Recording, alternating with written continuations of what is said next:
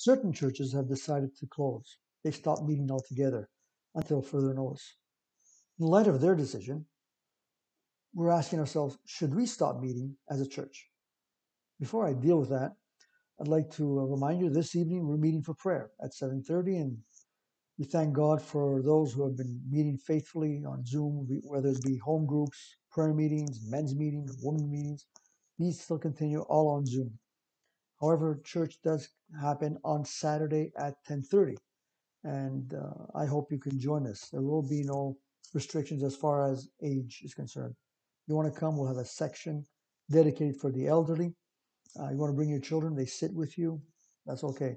There will be no children's ministry available. So what is important is that you bring your mask and that we practice social distancing. Please come on time. The gathering lasts 1 hour. It starts at 10:30. By 11:30, it is over. So please come by 10:15 the latest. Do all the protocols that are required, and then we'll have our gathering.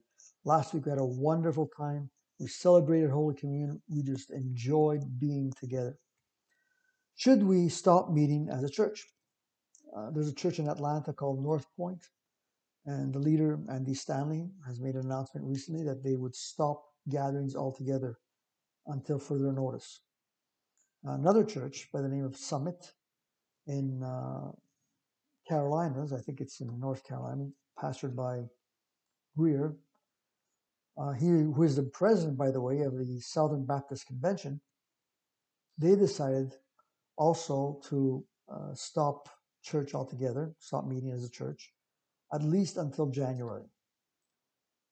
And there are other churches, perhaps not as known and maybe even smaller in size, that have decided to um, stop meeting, and maybe just have only an online presence, if that at all. And so the question is, maybe we should consider doing that. Stop meeting as a church. And some of you maybe right now panicking, and others are saying, "Oh, that's a pretty good idea. We have an online presence. We have our home groups. We have our prayer meetings. We have everything online. Why should we meet in person?" Um, that is a question that I've thought through, especially throughout this COVID season. And I'm more convinced now than ever before that we should meet in person. And the reason why is simply because the Lord established a church, and He gave the parameters for the church. The church is the pillar and the foundation of truth. It is the family of God that is called to be a light and the salt of the earth. The ecclesia, the ones that have been called out of darkness to represent the Lord and to be His hands and His feet here and His mouth here on earth. And if we just hide in our respective homes when it comes to Christianity, we're not being much of a church. You can't call that church. You can call it something else, a pseudo church, but not the real church. The real church meets, and they meet in person. If you look at Acts chapter 2, and in verse 42, you'll read that they, after becoming believers, they continually devoted themselves to the apostles' teaching. That's the first thing they did. And then to fellowship, the second practice. And then to the breaking of bread and to prayer. Those are four practices that we read of in Acts chapter 2, verse 42. The early church dedicated themselves, devoted themselves to these practices. However, what we often don't realize is that these practices were done in a corporate setting. These were not done individually. They didn't devote themselves to the doctrine of the apostles individually. In other words, on their own, in their home, reading scriptures, and that's it.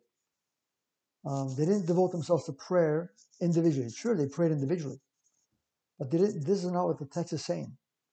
Because if you look at verse 44, it says that all those who believed were together. This is all corporate. So it's corporate learning of God's word, corporate prayer, Fellowship, well, it can't be any other way but corporate. And the breaking of bread is corporate. That's why we never celebrated online Holy Communion, because it's nonsensical. It just doesn't exist. Holy Communion must be done in person. So we have here the four practices of the early church, besides giving to the needy and spreading the gospel, obviously. But these are the four practices that they were engaged in, done corporately, done as a collective body of believers. And this is what church is all about. If we're not doing church this way, we are not doing church God's way. We're not being part of the church. This past Saturday, we met, as I said earlier on, and we had a wonderful time. We were under 35 people. We had put a cap of 50 people, but less than that showed up, less than that registered. And then, right after we celebrated Holy Communion and remembered the cross and his death for us so that we could be forgiven of our sins and we could become now children of God, made righteous because of that blood that was shed. After we celebrated Holy Communion, my wife and I greeted the people and spent some time with them. It was just great to be together. And we really enjoyed that part. And then I drove to the mall. My wife had to pick something at the Carrefour Laval Mall. And I couldn't find a parking spot. So I dropped off my wife. I said, listen, just let me know when you're finished. I'll come by. And I had looked at the parking lot. It was packed. And I said to myself, it's interesting. We have no problem going to the shopping mall. We have no problem going to the grocery stores. We're pushing carts. We're touching items, picking items off shelves, putting those items back on the shelf. And then we're going to the conveyor belt, taking our items from the cart, placing them on the conveyor belt, pushing the pin pad to pay our grocery bill. We're doing all that, and we have no problem doing that. But then when we think about meeting with God's people, all of a sudden we become concerned that we may be passing on some virus or picking up the COVID virus. And I think that is a fear that is placed there by the enemy, because it's just not necessary. If we're taking all the necessary precautions, and we're wearing masks, we're sanitizing our hands, we're maintaining social distance, and we did all that last Saturday rather. We did that, and we had a wonderful time. I'm encouraging you all to come to church and to be present this coming Saturday at 10:30. God's people are called to be together.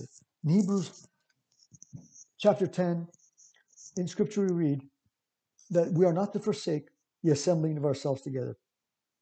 We have kept physical distance and we've been in isolation for the past 5 months. March 8th was the last time we met.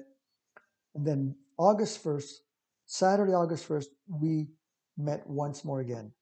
Now I'm asking you for this Saturday to be present. Now, if you're concerned about your health and you have underlying health conditions and you feel more comfortable staying at home, that's okay. But don't let the fact that you cannot come keep you from coming. No one is telling you you can't come. Only if you decide to stay home, because in and of yourself you've decided that that's the best decision for you. But as a pastor, I'm encouraging you to be present, to make it a point to be with God's people in the house of worship that God has provided us. It's interesting how God's word says that where two or three are gathered together, there I am in the midst of them. Now, of course, that passage has to do more than just simply fellowship. There's a passage that it has to deal with discipline. But still, notice that Jesus says where two or three are gathered together. There is a manifest presence of the Lord when we are gathered as God's people.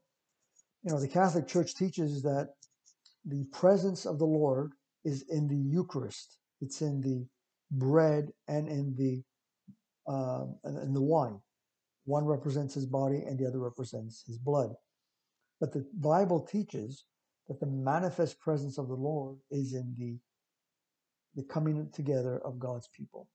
That's where Christ's presence manifests himself by encouraging. One encourages the other. The one gives the word to the other. One prays for the other. We show concern for another, we esteem each other. All of these one another verses are made real in the collective gathering, in the corporate gathering of God's people. So I encourage you to come this Saturday. I look forward to seeing you and just to rejoice in God's presence with you. The message this Sunday is why settle for a pain-free faith? We're going to be looking at 1 Peter chapter 2, verse 21. Why settle for a pain-free faith? I look forward to being with you. God bless you. Have a great week, and I'll see you this evening at prayer.